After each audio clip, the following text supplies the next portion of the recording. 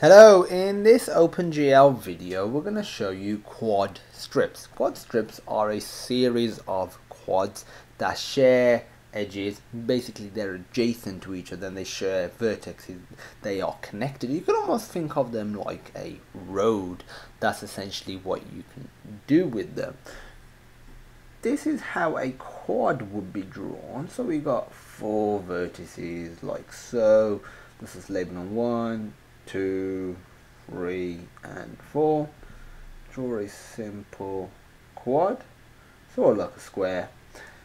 Whereas with a quad strip it's slightly different. So let me just draw some more vertices down here. We would have one vertex, another vertex, another vertex and a 4th vertex. We'd have our first quad, and like I was saying, the other quads in the series of the quad strip share previous vertices. So without actually numbering them at the moment, I'm just going to draw the other vertices, for example. So I could put one here and one here. Just by adding 2 more vertices, I actually get another quad. It shares these existing vertices, and you can do something similar by doing something like that. They obviously would be connected. This is my drawing that they're not connected, so forth and so forth. But if you look here, it was 1, 2, 3 and 4, whereas in a quad strip it's 1, 2, or you might start at 0, 1 depending on how you're talking about it. But instead of this one but down here being 3, it's actually 4. Then this one here is 3. So it goes in this sort of order. 1, 2, crosses down, then it goes across. And the same applies with the 2 coordinates that are below it. So this would be a 5.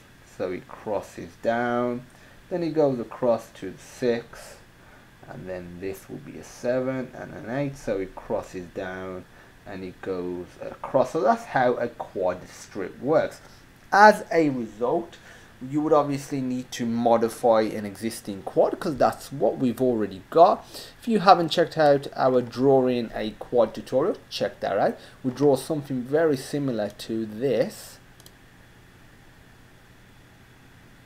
So we've got a nice little quad right here, but what you want to do is swap some of the coordinates over, because at the moment we're drawing it top right, left, bottom right.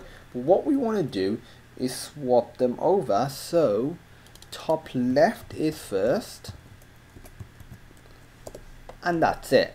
So essentially it will be drawing it like this now: top left, top right, bottom left, bottom right. Essentially what we had right here. If we were to actually run this now, something interesting will happen. It looks like this because we're still using the GL quad drawing mode. So if you are dealing with quads, you will want this style of vertex ordering. So it's 1, 2, 3, 4. But if you're dealing with a quad strip, you'll want something like 1, 2, 3, 4, 5, 6. So what we're going to do is simply update this so it's drawing quad strips. To do that, put GL underscore quad underscore strip. If we run this now, we basically have what we started off with. And now let's add a couple of coordinates, extra coordinates I should say. And what I'm going to do is I'm going to add one at 320 by 150 by 0.0, which is going to be placed roughly at round about here. Now I'm going to add another one at 350 by 200 by 0.0 in the z-axis, and this one is placed somewhere around about here. So it's going to go 1, 2, 3, 4, 5, 6. Get rid of that. We just need to update this so we're drawing all the vertices. Now run this bad boy, and as you can see we have our original quad, and now we have another quad that is attached to it. So we have a series of 2 cool quads. I'm going to add another one same principle applies. We're going to go diagonal downwards, or diagonal to the next square, for example, because you might not be going all the way down, you might be going across, up.